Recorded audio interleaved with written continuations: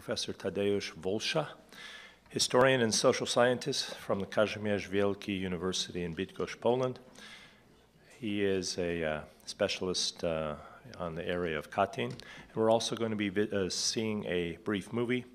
I believe it's called Encountering Katyn. Professor Wolsza.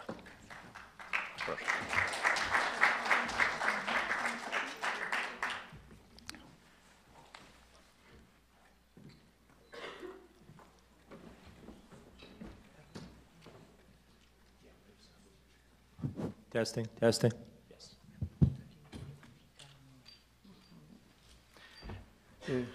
Panie Przewodniczący, Szanowni Państwo, chciałbym Państwu przekazać troszeczkę informacji na temat zbrodni katyńskiej, kłamstwa katyńskiego oraz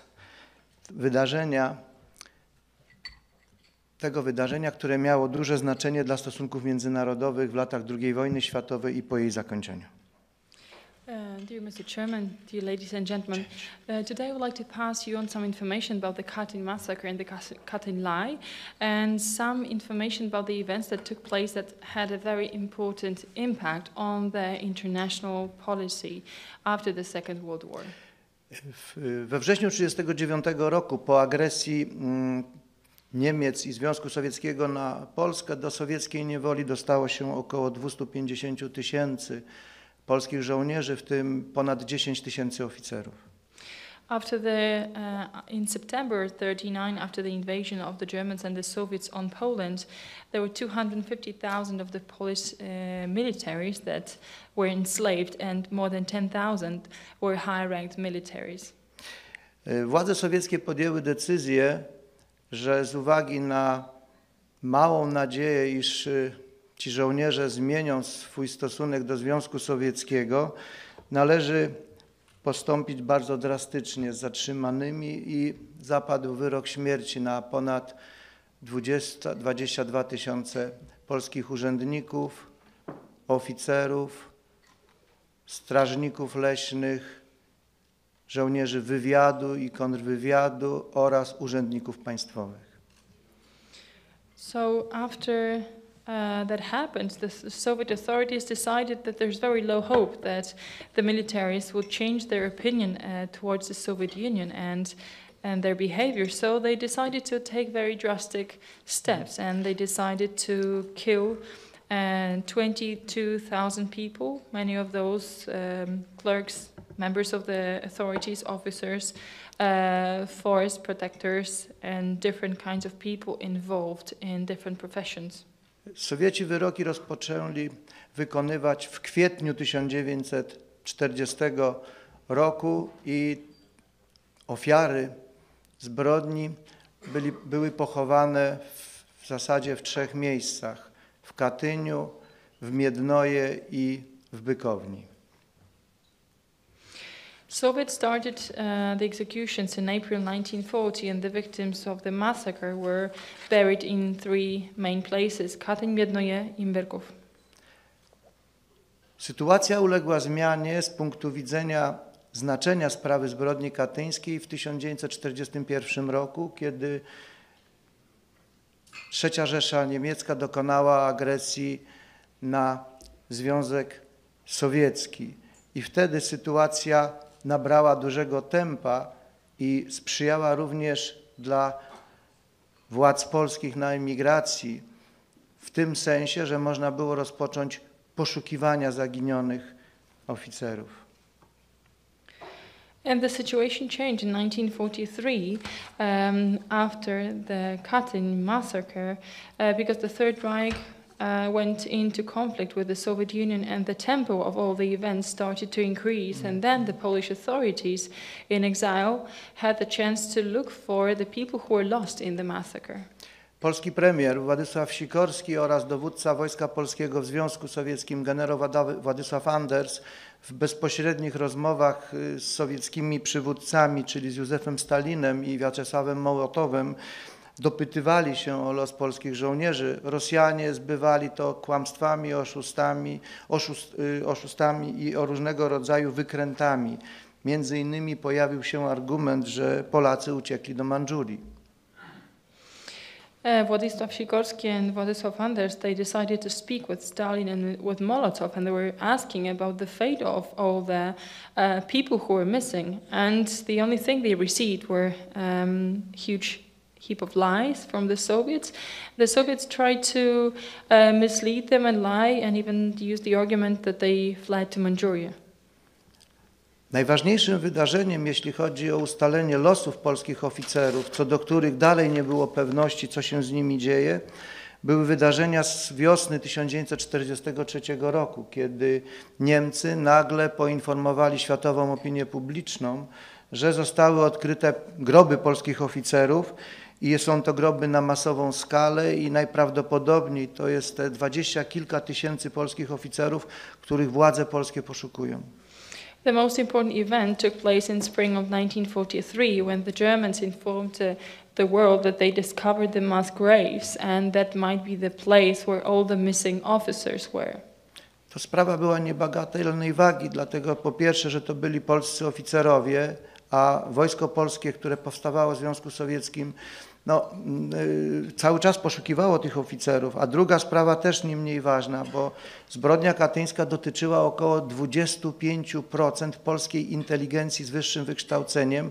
Możecie sobie Państwo wyobrazić, co to jest 25% zamordowanych niewinnych ludzi. And that had a very huge impact because the Polish officers were the Polish military forces that actually started in the Soviet Union. And the important thing is that in Katyn we lost 25% of the intelligent people who had university studies with higher education. So you can imagine what a loss that can be for a country to lose in one moment 25% of the cream of the society. I w kwietniu 1943 roku rozpoczyna się taka gra międzynarodowa z sprawą katyńską.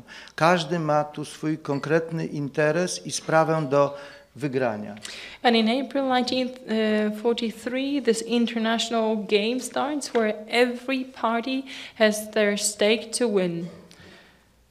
Dla Niemców jest to szansa poróżnienia sojuszników, czyli państw anglosaskich, czyli Amerykanów i Brytyjczyków ze Związkiem Sowieckim.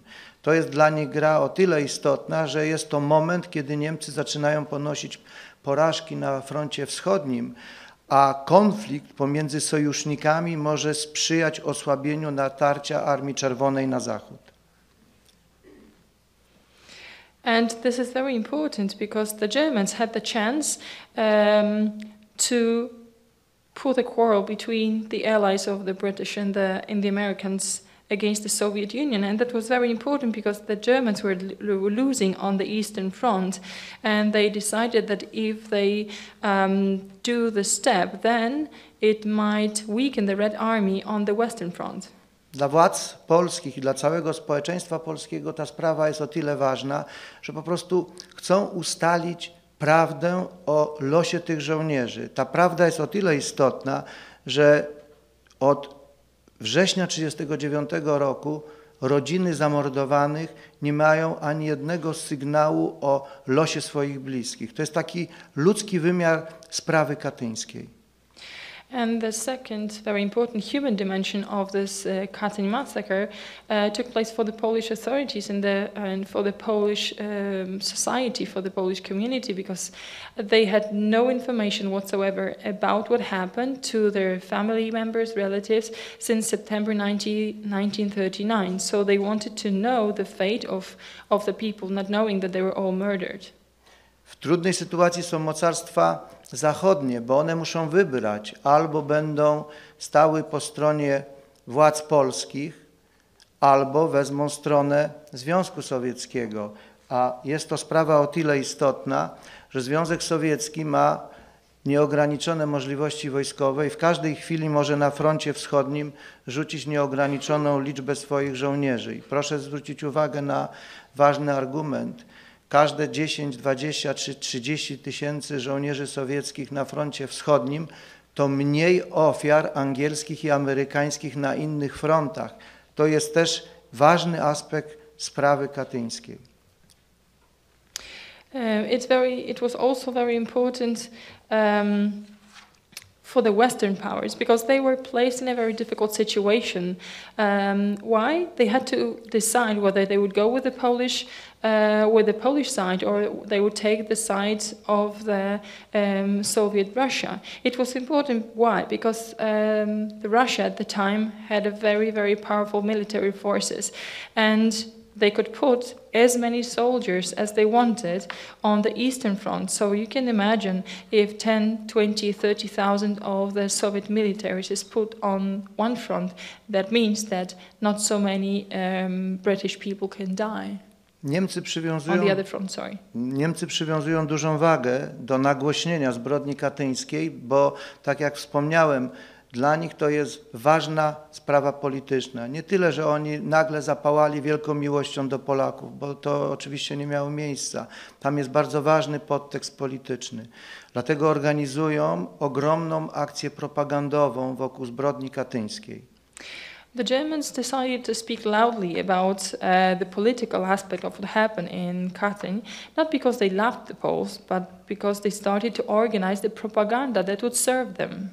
Do Katynia w ramach różnego rodzaju wycieczek Niemcy przywieźli około 31 000 osób. As part of different kinds of trips, the Germans decided to bring to Katyn around 31,000 people to see what happened. W tym 30 000 żołnierzy Wehrmachtu, którym chcieli pokazać, co znaczy sowiecka niewola. I przykład polskich oficerów miał ich żołnierzy Wehrmachtu zachęcić do większej odwagi i walki przeciwko Armii Czerwonej. 30,000 of those people were the soldiers of Wehrmacht, and they did it because they wanted to blackmail or show the Wehrmacht soldiers that this might happen to you if you don't fight strongly against the Red Army. The same thing can happen to you as it happened to the Polish soldiers. Pozostały 1000 byli to przedstawiciele wszystkich krajów okupowanych w Europie, w tym przede wszystkim pisarze, naukowcy, lekarze, ludzie, którzy mieli po powrocie w swoje rodzinne strony poinformować społeczeństwa w swoich krajach o skali zbrodni sowieckiej. To była gra propagandowa celem obnażenia sowieckich zbrodni i zaskarbienia w pewnym sensie sympatii w stosunku do Niemców. The other 1,000 people were representatives of all the occupied countries in that time, and these 1,000 people were writers, scientists, doctors, so all those people who knew and understood what happened, and that they could go back to their own respective countries and inform the public about the Soviet massacre, and that would be a huge propaganda tool for them.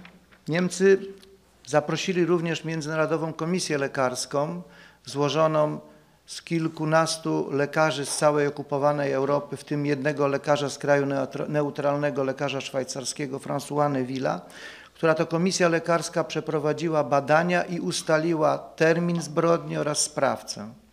The Germans invited a medical commission to visit the site and to work on the site, and they invited different doctors from all the countries that are involved in the war, but also they invited one doctor, François Neville, that was from Switzerland, that didn't take part in the war. I w świetle tych ustaleń zbrodni dokonali Sowieci na wiosnę 1940 roku. Oficerowie NKWD wymordowali polskich jeńców z 3 obozów, z Kozielska, Ostaszkowa i Starobielska, ale w kwietniu 1943 roku udało się wyłącznie zlokalizować obóz z Kozielska i polskich oficerów wymordowanych w Katyniu.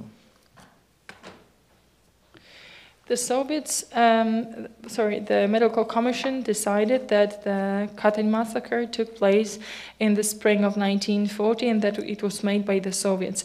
And they decided that that was the secret police of the Soviet Union and KVD that murdered all the prisoners of war from the 3 main camps, being Kozielsk, Ostaszków and Starobielsk. And the only thing they could put in the report at that time in April 1943 was that they could locate that these officers that were buried were from Kozielsk and Katyn.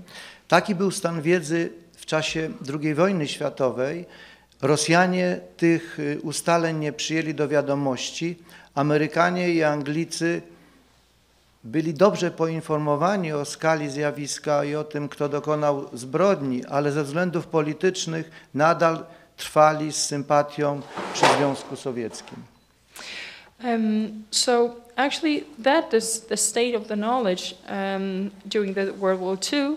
The Russians of course didn't accept the results of their report, and the USA and the British, they knew who committed the Katyn massacre, but they still wanted to stick to the Soviet Union because everybody had their own reasons for that.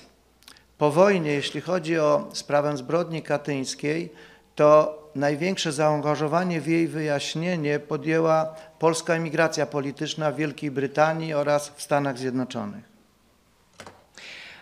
Who took a huge role in finding out what happened in the Katyn massacre after World War II was the Polish political immigration in the UK and in the USA. Jeśli chodzi natomiast o wielkie mocarstwa, to Związek Sowiecki próbował początkowo przypisać Niemcom zbrodnię katyńską podczas Trybunału w Norymberdze w 1946 roku, ale była to inicjatywa nieudana. So in terms of the great powers, the Soviet Union just decided to ascribe this Katyn massacre to Germans during the Nuremberg tribunal in 1946, but that failed.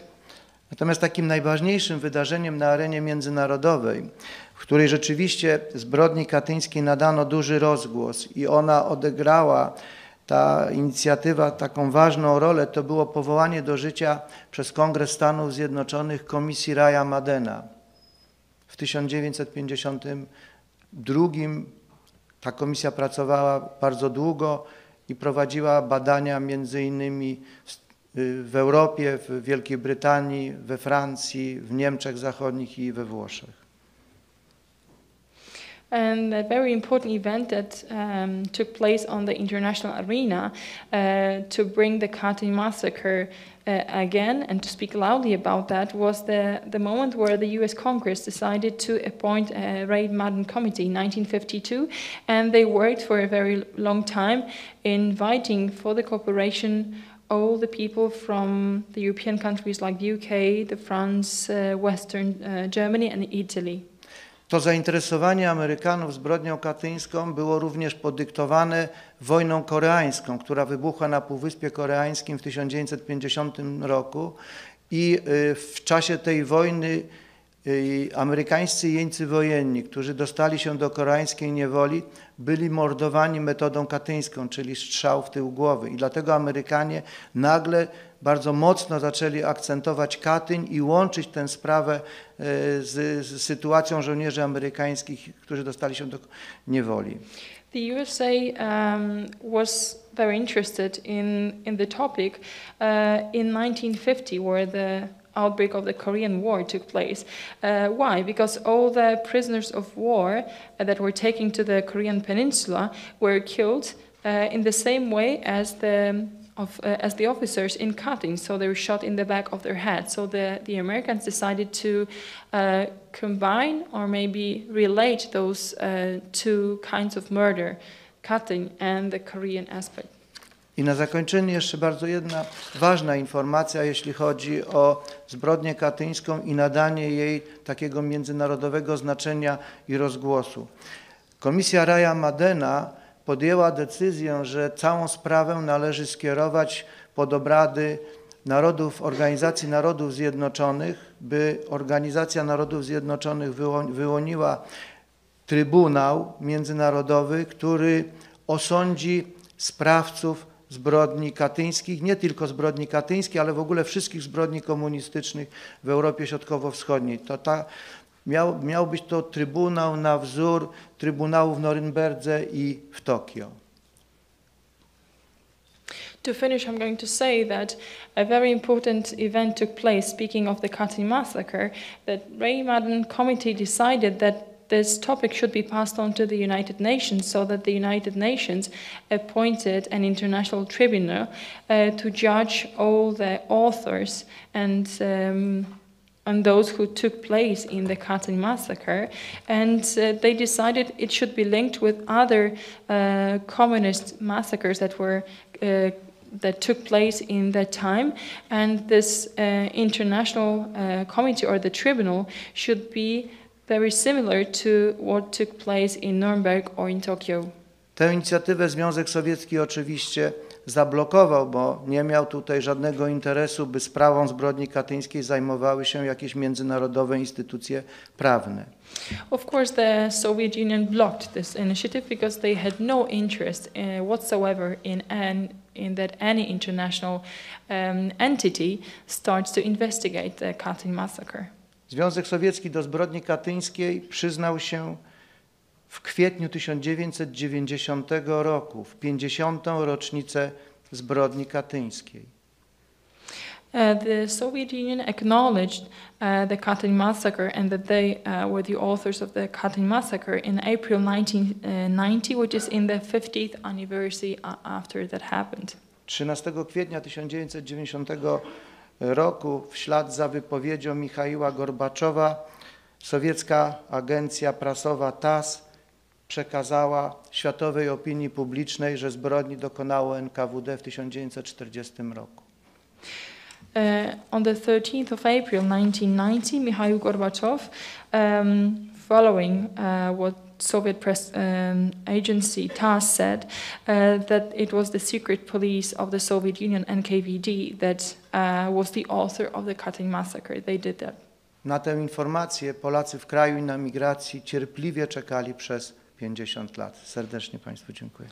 The Poles in the country and the Poles in the immigration and in Poland, they waited for this information for 50 years. Thank you very much.